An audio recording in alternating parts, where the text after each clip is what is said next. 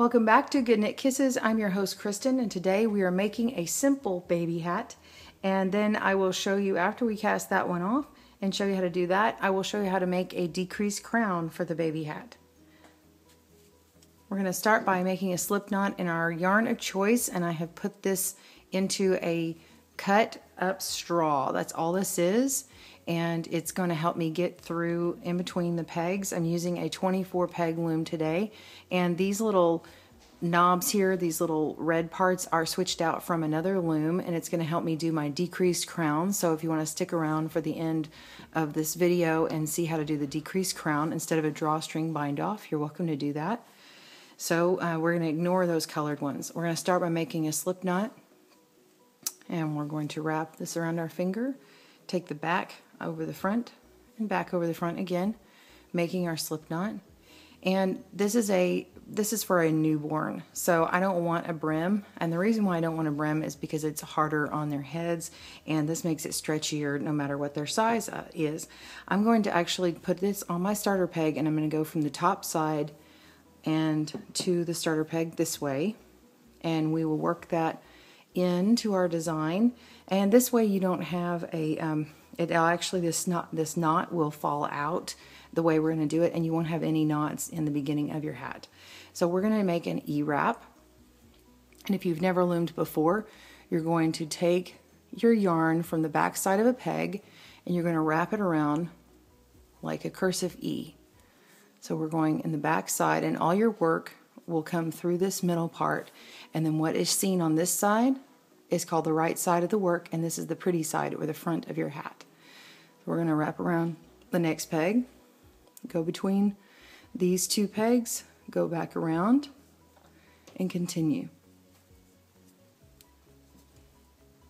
And if you will start wrapping and having your yarn at the bottom of these pegs here, then you will notice the next time you go around it will be easier, and you don't have to push these down.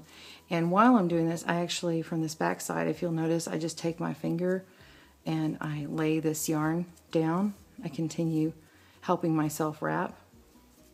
Okay, so now come around again, and this is called casting on, and we're getting all this locked onto our pegs, making essentially the first stitch. We go back around again, and you don't have to have a yarn guide. I just like to use it when I'm E-wrapping. And the E-wrap stitch is a stocking net. It's a form of a regular knit stitch, and it will curl, and that's why your brim will have a curl on it. If you want it to not curl, you'll have to use a series of purls, and I have a video on my site called How to Knit a Purl, how to make a purl stitch. So the combination of the purl actually sends the fabric to the other side.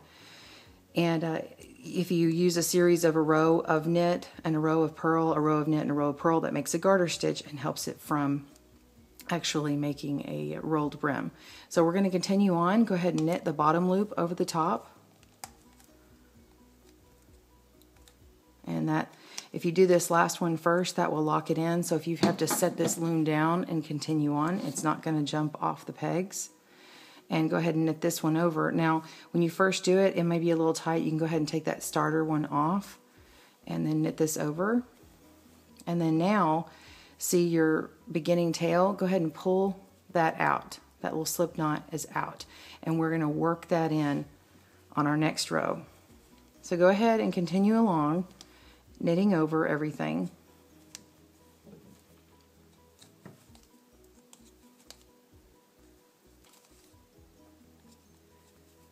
This hat size will fit a newborn baby.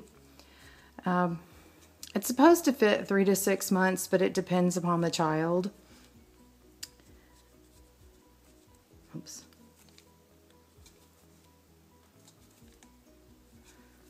Generally, it's a newborn. If you have a preemie, you may even have to go down to the 12 peg flower loom. But the preemie hats need anywhere from a 9 to 10 inch that's a head circumference, which the hat circumference is going to be 7.5. So you're going down a couple of inches in circumference so the hat stays on nice and snug. So we're going to push this down all the way around, pushing down our row.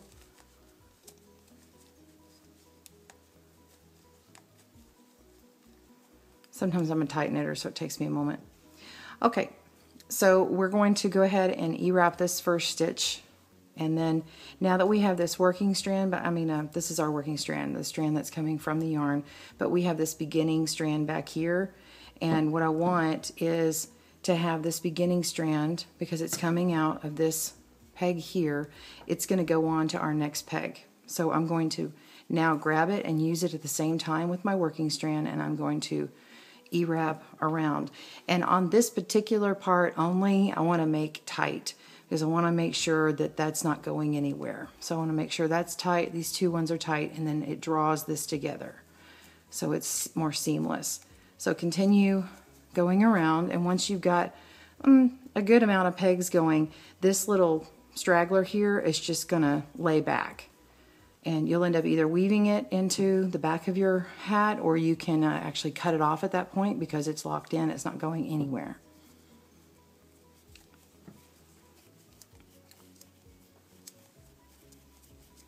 If this is your first time to ever loom, you'll find that making hats like this are very easy and they're great for donating to hospitals, but you can start increasing your knowledge and skills by learning new stitches. Go ahead and knit all these over. And as you learn new stitches and develop, you'll be able to branch out in lots of other projects. Learning how to do a hat is essential to learning how to loom knit, but you can do as many complicated or uncomplicated things on the looms as you can do on needles.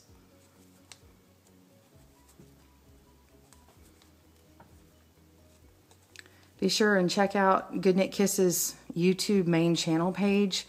We have a playlist on there for beginning loom knitting, and it starts off at beginner stitches and casting on and binding off, all the different terms and things, and works you all the way up until you're more comfortable to more techniques. So be sure and check that out and bookmark the website for that. Okay, so we have gone and done our cast on row. We've done row 1 in an E-wrap. All you're going to do is continue going around the loom, pushing these down, making another row in E-wrap.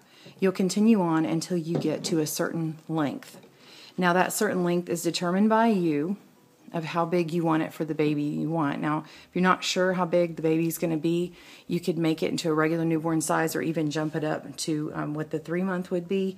If you want a newborn hat that's a 13 to 14 inch normal head circumference, the hat circle is going to be 11.5 inches to 13 inches, which works perfectly for this one. Then you want the hat height to be 5.5 to 6 inches. So we're going to get our measuring tape out here, and we're going to pull it out until you're at 5.5 or 6 inches. And then you want to take your hat here, mark it where the 0 is, or you can start at the top here. And I'm going to start here and say 6 inches.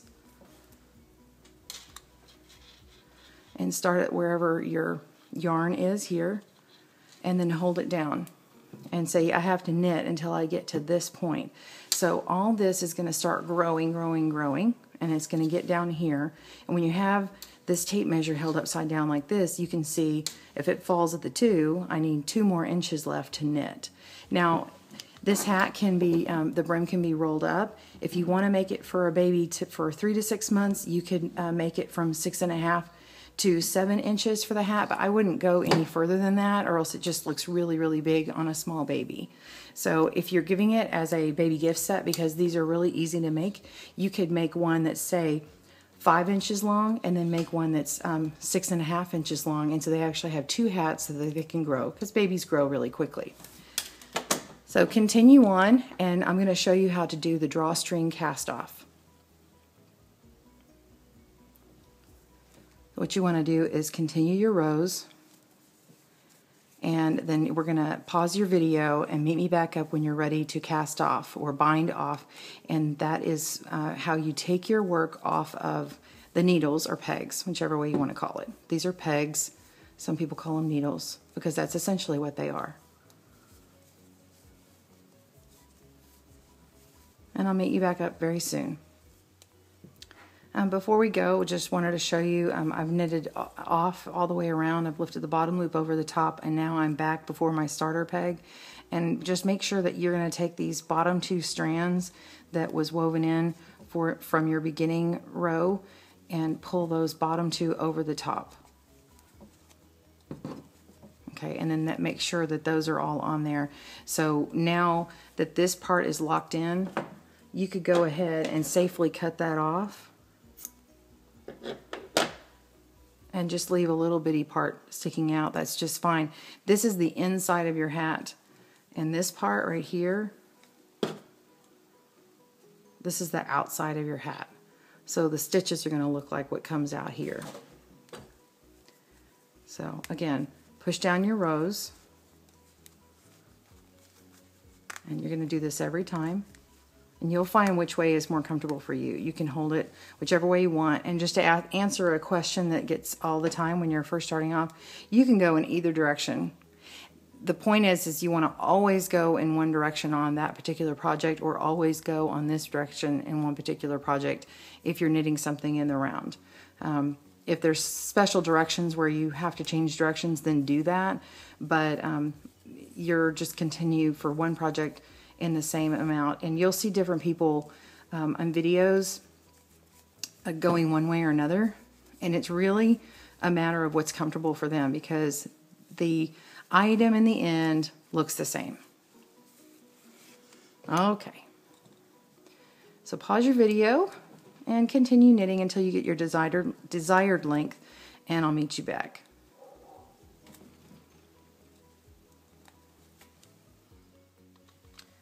Okay, we're back, and I have knitted about 5 inches for this hat here for demonstration purposes, and you can knit again to whatever your desired length is. So I'll stick my 5-inch marker here and bring it down to the bottom, and where the 0 hits down at the bottom of this hat. And this is what I was calling the right side of the work. This is the finished and the pretty side, and then the inside, the back side of an E-wrap is a purl, and you'll notice that the stitch looks different. That's the opposite side, and you can learn how to make that to where that is on the front side out of here, and it'll have a little bump on it. We call it a purl bump.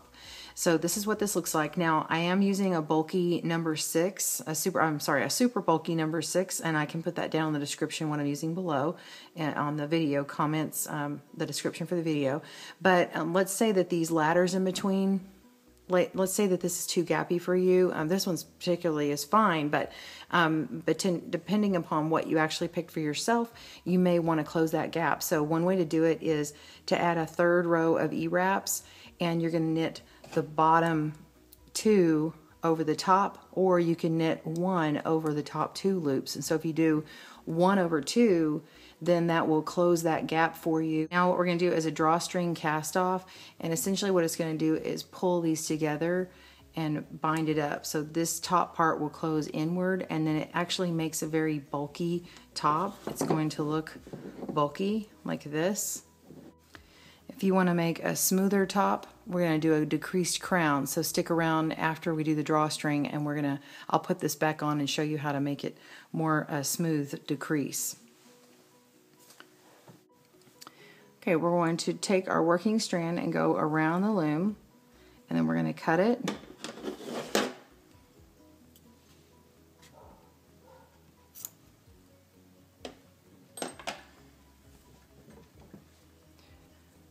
Now we've got our working strand coming from this last peg. We want to put it in between the last peg and the first peg, and take our loop here, take our knitting tool and put it between this loop here, and scoop up this loose working strand and pull it all the way through. See? And then now we're going to do the next thing. We're going to put the working strand below this next loop, and we're going to pick it up and pull it on through. And when you learn it this way, you are learning actually how to do a purl stitch, because this is the same way the purl stitch is performed. You actually pick it up and pull it through, and then you would remove this loop off and then put this loop back on and then pull it back taut. And then that actually creates the purl stitch. But as I stated before, I've got a nice slow video on how to make the purl stitch on the loom. So be sure and check that video out in the beginning loom knitting playlist. We're going to continue going all the way around the loom. You want to pick up all your stitches. Now, some people cut an extra strand and then they thread it through with a tapestry needle. And in fact, a lot of instructions will say it that way. Personally, I don't think that you need that. And having to thread different kinds of yarns don't necessarily go through the needle very well. Like this kind of strand doesn't go through the needle very well. And then you end up having 3 loose ends, 3 cut ends like this to deal with at the end rather than just this one.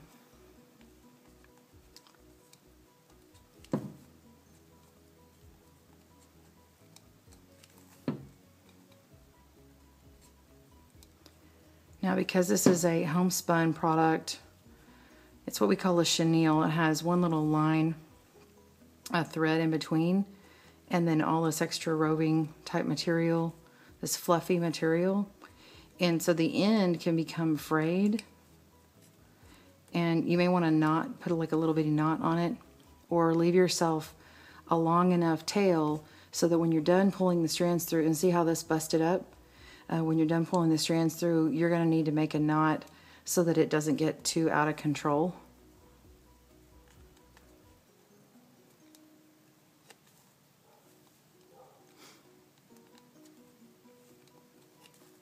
Okay, we're coming to the beginning here.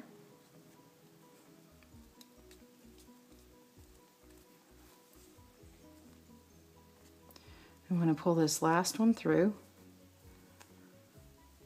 And if you didn't go far enough around the loom, that's okay. Go ahead and take off these off the peg, and then it'll allow you to pull on the strand to get more length here. So you're going to actually take these off of the loom, and the easy way to do it is to take your knitting tool and pop it off like that. So you're going to pop all these off the pegs. Okay. And then when we're done, we're going to drawstring and pull this closed, and it seals it up. And then you're going to knot it and then weave it through the middle part. I have a video for weaving that through, so if you want to watch that video more closely, but I'm going to go ahead and put these back on here, and I'm going to show you how to do the decreased bind off. Okay, so I'm going to tie on this new color here because I've already run out of room because I was trying to do the drawstring method, and this basically broke on me. And so I'm going to show you how to change colors, and you can weave them in together, but it can create a bulkiness if you're going from the same color to color. But what if you're changing colors? So I'm going to go ahead and tie this on and get it back to the back of this last peg here, and then make another loop around to get this square knot here, and I tie it right behind the peg, and so that's going to fall on the back side of this stitch or inside the loom. And now I can continue on my way and wrapping around, and that knot is going to secure it. And some people don't like knots, and there's different methods to tie it on. You just pick the method that works best for you. I know that the knot isn't going to go anywhere, and on this particular project it's not going to be seen. So we're going to go ahead and E-wrap all the way around and continue in our design, but for right now I'm going to show you how to do the decreased bind off. And what we're going to do is mark all of our pegs in sections, and we're going to have 4 sections. We've got a 24 peg unit here, and we're going to have sections of 6. So mark the first peg as 1. I'm moving this way, you can go this way, it doesn't really matter, but the first peg is 1, 2, 3, 4, 5, 6, and then I mark my 1 peg for the next section, mark it again, do the 1 peg, and then I've got another one back here. And so we've got 4 sections of 6. So we want to take our knitting tool and move our number 2, or all of our evens are going over to the odds, but we're just going on this first round, the evens to the odd, 2 to 1. So just the 2s to the 1. Move to the next section, and we're going to do the 2s to the 1s. Move over. Now when you do move these over, be sure and just unwind. You're going to go in a clockwise fashion with your pick and unwind this stitch and untwist this E-wrap here, and that'll make it a lot easier for you for moving it over. So continue around and we'll meet back up. Okay, we're back and we've got all these moved over. We're going to go ahead and wrap this next row. And whenever you come to a skipped peg, you're going to skip it and then go ahead and wrap the next one. So you've got 2 here, and this will have a wrap on it. And whenever we come back, I'll show you how to knit those off. Okay, we're going to knit over, and we've got 3 loops on this peg, and to lock it in, we're going to take the bottom loops over the top. So these bottom 2 loops are going to go over this top loop. Okay, and then that's now locked in, and you can go around the loom now and knitting the bottom loops over the top and locking all those in. Finish knitting all of yours over and we will come back and do the next decreased row. Alright, great job. You have finished the first row of the decreased crown. You're going to move the 4 peg over to the 3. Go ahead and unwind that, move it over. Go to the next section and take the 4 over to the 3. And do this in each section.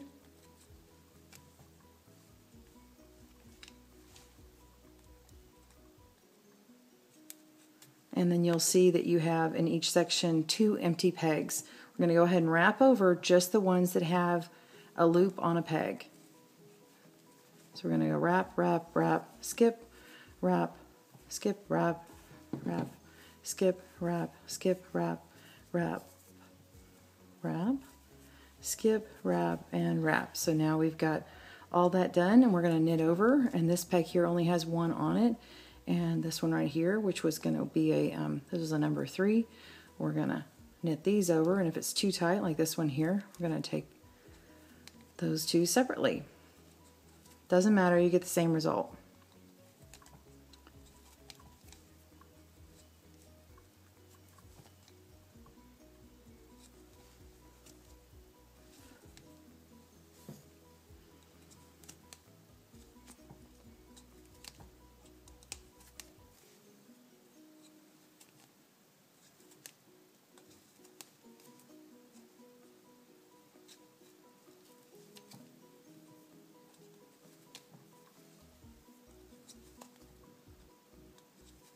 Okay, we're on our last section.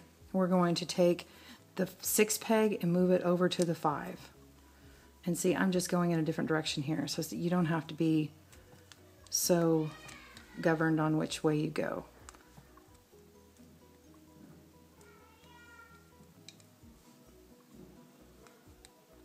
All right.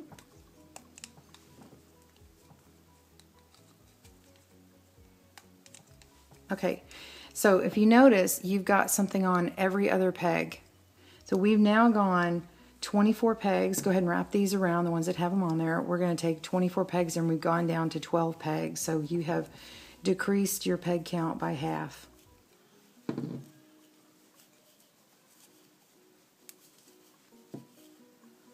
Okay, now that you've done that, we're going to go ahead and knit over.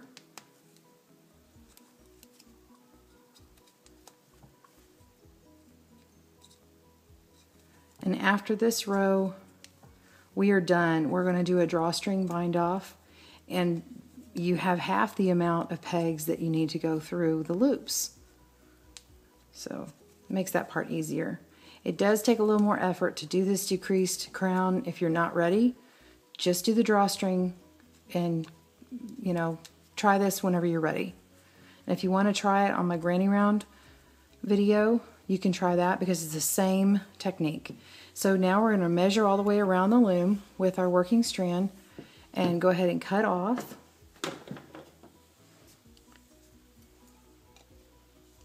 Oops.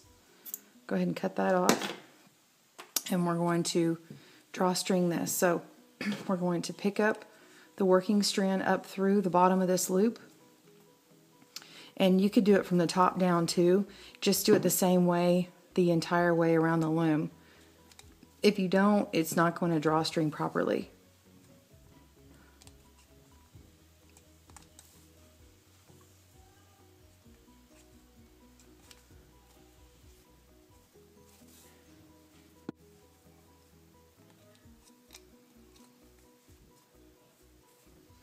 I'm coming to my last peg here. Go ahead and pull it on through.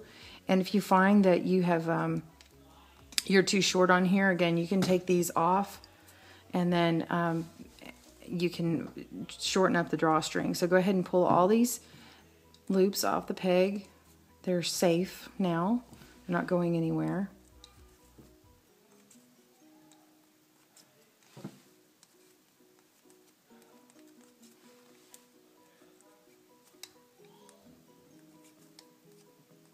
Okay.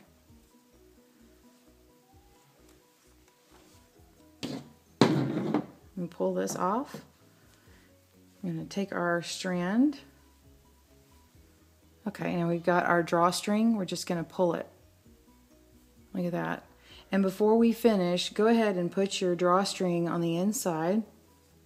Okay. And flip it inside out. All right. Now this is the part where I had tied on. I'm showing you tying on another color or fixing your strand. So we're just going to go ahead and pull this drawstring shut, just like on a pair of pants or something. And we're going to tie a knot. Just a simple knot will do.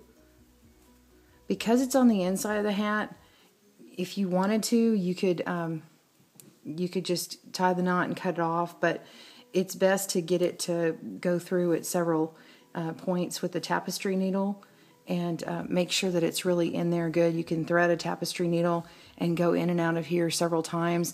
I have a video on how to do that.